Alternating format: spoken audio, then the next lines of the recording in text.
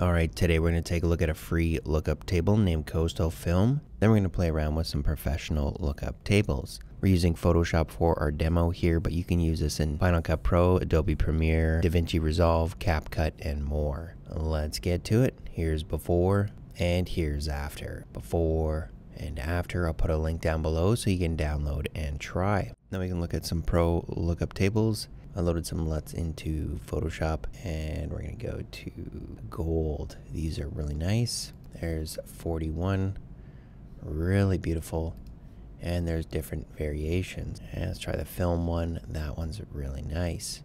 Before and after.